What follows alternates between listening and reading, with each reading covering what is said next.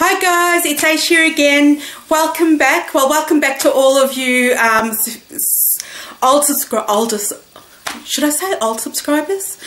Welcome back anyway, and to the new subscribers, welcome. Just a bit of housekeeping before I start. I did start a new Instagram for the Sticky Stitch, so that'll be just basically any knitting or cross stitch related stuff. I'm not sure why I'm winded. I have no idea. I've been sitting here for ages, but weird. I do have a Ravelry group. It's called Sticky Stitch Knits.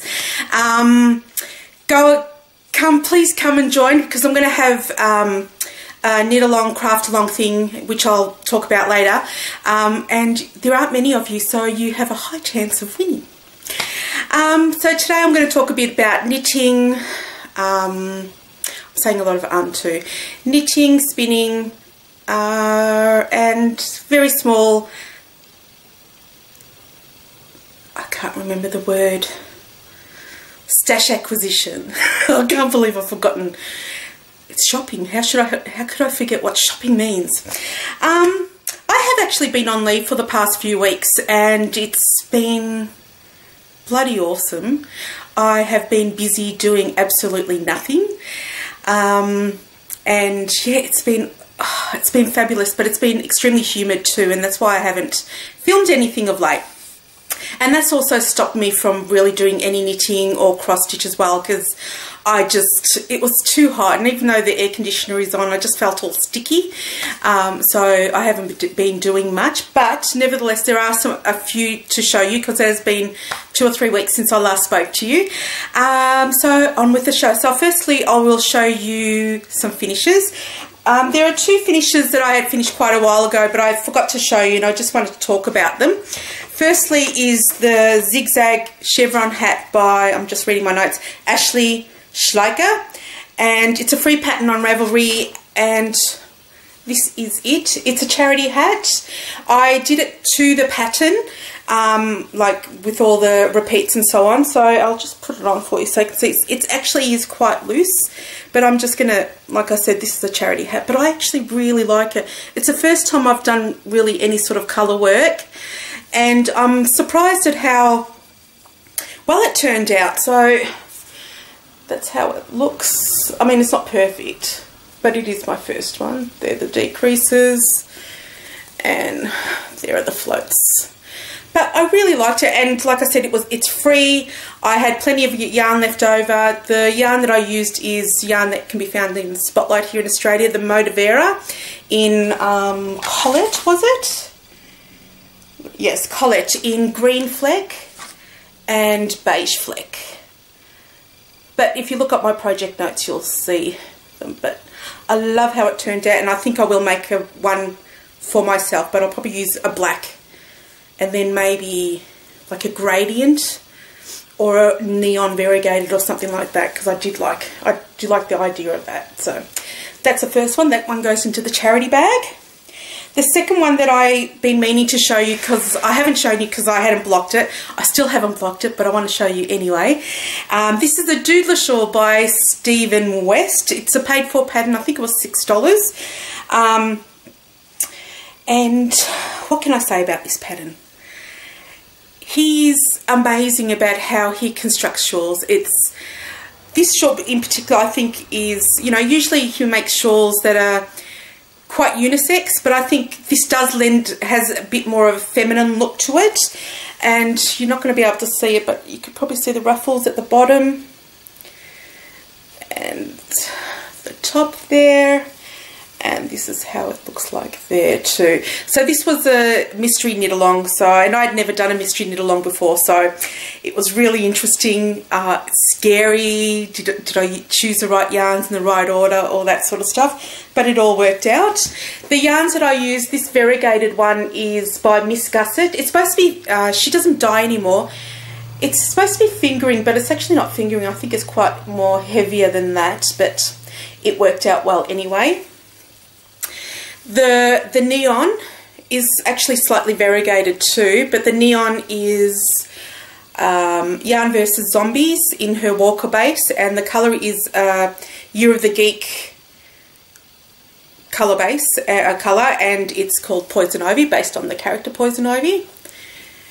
And then the black is just from Bendigo Woolen Mills in their 4-ply luxury base. And the orange, this section here is supposed to be, well, a lot of people did it in just one colour, but I decided, oh, there's hair here. But I decided to add some orange to it, and that is Hot Tamale by Knit Picks Stroll Brights. And what it is that, I don't know if you can see it, can you see that? So the orange stripes don't go all the way through. It just stops there, the longest one. And I'm really happy with it. I really like it. I haven't blocked it. It's huge. And I did do a mistake here. I forgot to do a cable stitch here. But nobody knows. It's huge as it is, and I'm a big girl. So once it's blocked, this is just going to be heaven. And I wanted something really bright.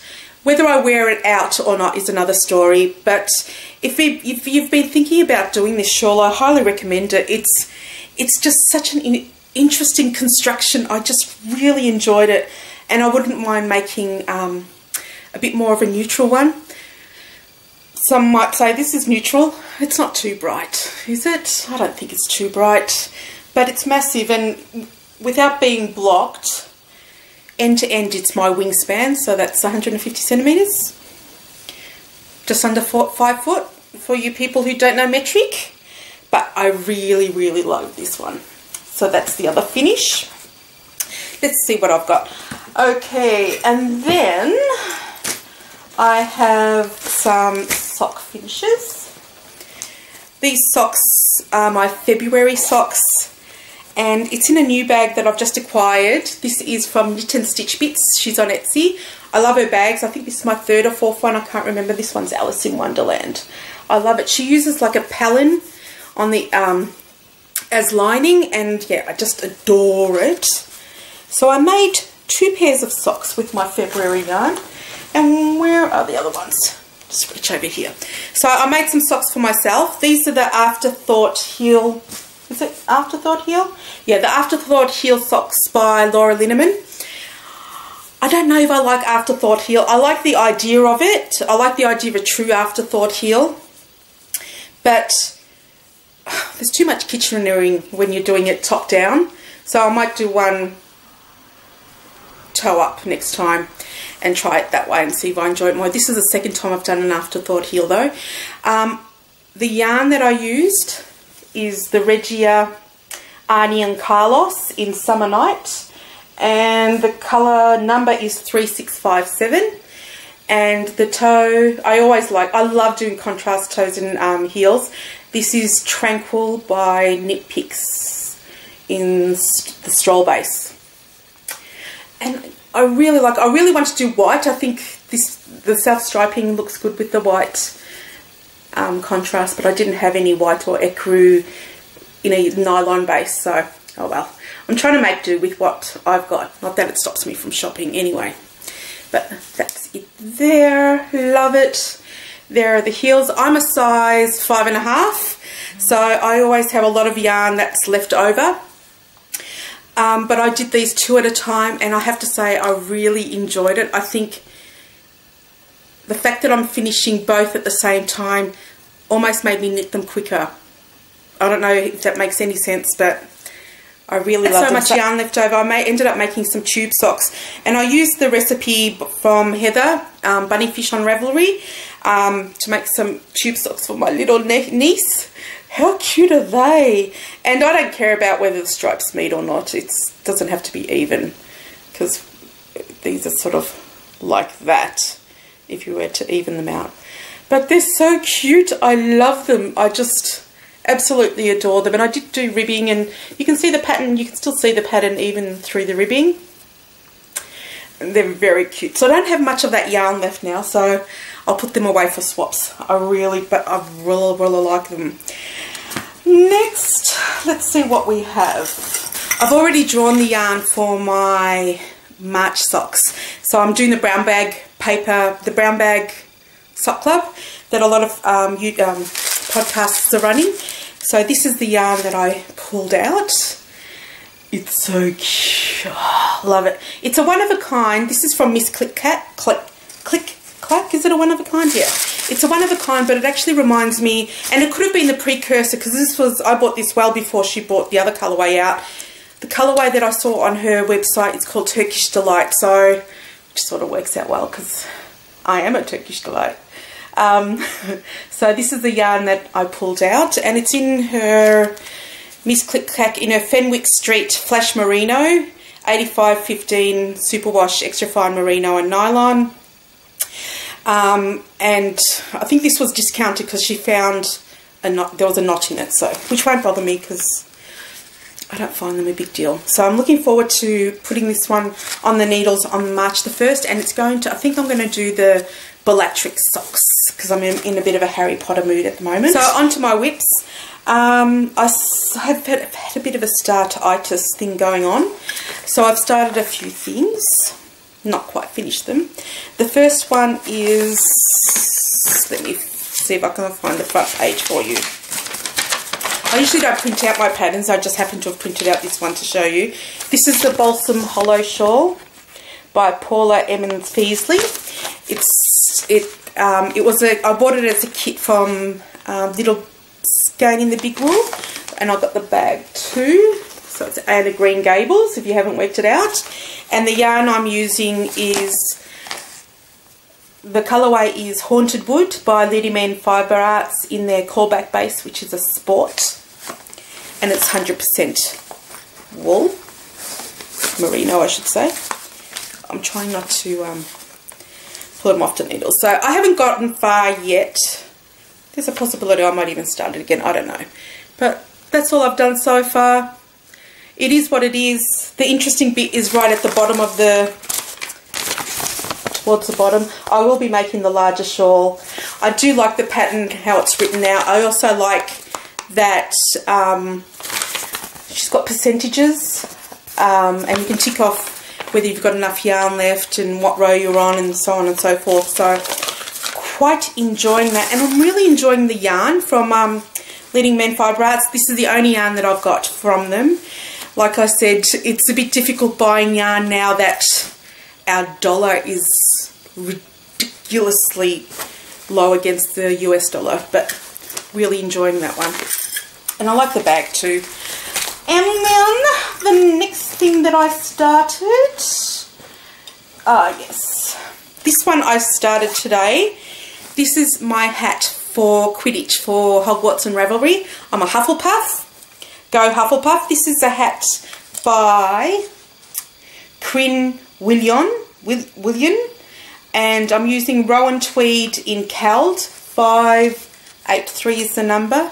That's what the yarn looks like. And this is for the Quidditch Cup. And I think I might have bitten off more than I can chew by deciding to do this one. But I've got a bit done. So that's the Moonwooders hat. So there's cable and mock cable. I don't know whether I like the fact that this part is supposed to be folded up, and it's going to hide that detail there. So I'm not sure if I'm happy with that. But this again I will give as a charity hat, and I'll definitely make one for myself because I'm really enjoying how it's oh, you can't even see the patterning, but it's gorgeous. Who knows, maybe I'll keep it myself. But it's supposed to be for charity. And I'm using just 2 balls of the Rowan Tweed. I really like it. I like it a lot. We'll see how we go. And then, what else did I start? Oh, yes. I started, well, I pulled out the yarn and the needles back in November. So on Ravelry it looks like I've started in November, but I didn't, and I really should go and change that. So I basically started it and finished this all in one day. It was an uber quick knit. It's called the Sweet Sunglasses Case by Amber O'Brien on Ravelry. It's a downloadable pattern. I can't remember the price, but I think I got it when she released it and it was $2. So this is a sunglasses case here. I used Noro. And it's just a nice graduated yarn, and the colourway is red, blue, purple 124, And basically you've got a thing here, there's a little buttonhole there, and I just need to get a button, and I actually haven't decided if I'm going to line it as well. Whether I use it as a sunglasses case or for something else, I'm not sure yet. I like the idea of having a soft case for sunglasses. Sometimes, you know, the normal sunglasses cases are basically too big and bulky for them, so that's why I thought I'd make one, and I really like how the colours, just look at it, it's so cool. Oh, love it. Really easy, really quick. I would imagine, especially if it was lined, it would be just an awesome gift to give to someone, or like a teacher's gift or something for those who have kids and have to give teachers gifts at the end of the year. Really like that one. Highly recommend it. And then, well, of course I like the patterns, because I wouldn't continue knitting with them, really, would I? But yeah, anyway. And then I think that's all I have. Let me just check in my bag of goodies, because I know that I haven't knit on everything, but I do have a couple more. Firstly, I made some Hexie Puffs because I was looking at my yarns for a swap, and I realised that I hadn't knit them in the Hexie Puffs yet, some of the yarns that I have used, and I thought best I do them, and they're quick and you can just do them while you're watching TV. So I've got one here, I don't know why it looks wonky, and this is 4 Seasons, I think it is, Not Just Socks, which is available from, it's a self-patterning yarn and self-striping yarn, but I've got the stripy bit. Colourway is Berry. This is using the Regia of the socks that I just finished. These are socks that I think I made Rose City rollers out of these ones, and this is a Peyton's Australia, is it a magic stripe or something like that? So I made one like that, and because I'm trying not to repeat colourways. And this one is the yarn that I just showed you, the One of a Kind from Miss Click Clack. So I managed to finish 4. I'm hoping to do at least 100 again this year, but I don't have 100 mini skeins, so it's going to be difficult. So if anybody wants to do a mini skein swap, let me know. I'd love to do them. And yeah, so I haven't done anything on my mitered square blanket because I basically don't have yarns for it at the moment. And lastly, I decided I've got 2 huge bags like this of the same wool but different colours, and I want to get rid of it because then I'm going to have that much space in my home, and hopefully it'll be empty and not replaced. And it's all pure new wool. Well, pure wool I should say. It's just 100% wool. I'm using 4 Seasons, again from Spotlight, and I decided to do a crochet blanket because crochet uses up so much yarn, so hopefully I'll finish these. And I've put down 2 patterns that I'm using. One is called the Mixed Stitch Stripy Blanket by Julie Harrison, and the other one is the Rainbow Sampler Blanket by Kristen from Harkmar, I can't read my writing right, but it's basically based on those, so I didn't want to say it's all my own idea, but I'm actually not following either pattern. I cast on, you can see it's huge, and there's going to be a lot of weaving in and off ends.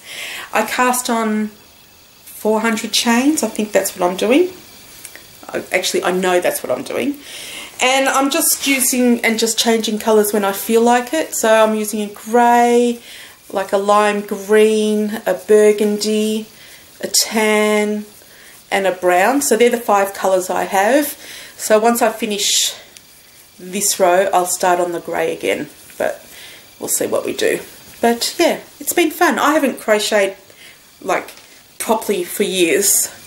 So it's been interesting, and I thought if I do it this way I can actually learn terminology of crochet, because I don't know. Like I've made hats and cushion covers and dish wipes and, you know, different stuff, and I actually will show you. I'll find one of them because it's actually quite cute, and I can't believe that was my taste back then. But yeah, but I don't follow a pattern, I don't know the name. So it's basically like when I started knitting again, I knew what knitting was. I knew to knit and to purl, but I didn't know it was called a knit stitch and a purl stitch. And so yeah, I know all these stitches, but I didn't know what they were called. So I'm learning what a HDC and a 2D, TR and all those sorts of stuff. I'm learning all that. So this is just something that I'll pick up and do whenever I feel like it, because it just takes me ages to finish a row. And this is, again, will be a gift for someone, I'm not sure who, possibly my mum, but we'll see how we go. So, and that's just in a big pillowcase, well, a cushion cover I should say, and I've got 2 of those, so hopefully I will finish them. But what I want to do is actually make some big decent pillow blanket cases, if that makes sense. That's what I need to make. And lastly, and this is part of the, well, actually no, I'll announce it now. So the craft along that I'm going to have is a finish or frogget craft along. You can cross stitch, crochet or knit. What prompted me to do this is I actually frogged one of the shawls that I made back in the day, because I basically wasn't wearing it. So I thought, I want the yarn, I'm not wearing it, so I frogged it, and I might end up making some socks or something out of it because I know I'll wear them. So I thought, well, there's a lot of, and I've got a few projects still from last year, not including the Hexie Puffs, you know, the Beekeeper's quilt from, did I say who it was from? Tiny Owl Knits. And actually I should show you this. So this is what I keep, this is my little pack for my Hexie Puffs. And I just keep some yarn, some filling, and my DPNs, and I use a 3.5 DPNs in carbon. So that just, and this, once I get some mini skeins, I can just put them in here, and I can just keep that in my handbag. And that's basically usually what I'll knit on when I'm out and about. Not that I knit a lot when I'm out and about. Anyway, so going back to, I thought we've got, a lot of us have still got projects, especially if you cross stitch, from last year that you might want to finish, and some of us might want to frog some items. So I'm going to have a finish or frog craft along, and the gift that you will get if you are successful, also I'll use a random generator, and you'll get this lovely bag. I thought this was nice because it was a bit spring, but it's also autumnal for those of us who live in the southern hemisphere. It's so cute. This is from Knit and Stitch Bits. She gave this for me to give away to you guys. Otherwise I would have kept it. It's got a cool, I love that purple. And then inside it's pink polka dots. It's very cool, and they're squared bottoms as well. Squared bottoms. This has been in a bag. I actually don't have any cats and nobody smokes in the house, so it's all allergy free, hopefully. So I'll be giving away that bag, and then if I have a lot of entries, I might give away some patterns or something as well. Actually, I'll give away, yeah, I'll give away a pattern too. Let's say up to the value of $6. So I'll have 2 prizes to give away. So what prompted me was I started a pair of socks, which I've since ripped out. Well, taken off the needles. These are socks that I started for my dad for Father's Day. Father's Day in Australia is September. I have ripped these out so many times, I think 3 or 4 times, until I decided, okay, I can't do a fish lips kiss heel. It doesn't work for him. I'll do a top down, even though I can't stand it, a top down gusseted heel. So that's what I'm going to do. So I'm going to rip this and put it as a picture on my Ravelry group. So you can, like I said, you can cross stitch, you can do whatever you want. And in interest of fair play, please don't rip out like a little circle of something. You know, it's got to be, you know, you've got to, like, this is a good size to rip out. It's not huge, but you can do that. Or you might have a jumper or something that you don't wear, or you made something for someone and it's the wrong size. Rip it out. So what I need is a before picture if you're ripping it out, and the aftermath, the carnage after you've ripped it out, or your before and after picture for if you finish the item. So anything, obviously it's whips, so anything basically started in before today is allowed. So let's say February, so anything before February, no, let's include February as well. Anything started in February and before that can be entered in, and you'll be in the running. Like I said, you have to be, I don't have many members, so you've got a huge chance of winning. So please let friends know as well, maybe, I don't know, maybe they won't like me. So I'm going to rip that out, and like I said, I'll put it on there. I'll take some photos of the bag too. And yeah, good luck. May the odds be ever in your favour, as they say. So, and this is in my, does it have a name? Freckled Whimsy bag on Etsy. And that's it. That's all my works in progress. I do have a spinning to show you. It's uber bright. I decided to pick up my spindle again, well, a different spindle from the last time, and try my hand at spinning again, just so I can get used to doing like a sock weight. So I chose this colorway. I just picked it up from the Hand Spinners and Weavers Guild. There's no colorway. Is there a colorway name to it? Let me have a look. Yes, it's called Ash Stripey Blend. No, it isn't. It's 120 Summer Days. It's called Summer Days, and it's 100% Corridale. I'm actually really enjoying this spin, and I'm managing to get a fine ply. I don't know if you can see that, but yeah, so I love it. So what I'm doing is I separated the colours, and I'm doing that for a while, and then I'll blend the colours, and I'm not really fussed. I just want the end wool product, and then I'll probably end up making something interesting with it. But I'm looking forward to doing this one because I really like how thin the yarn is.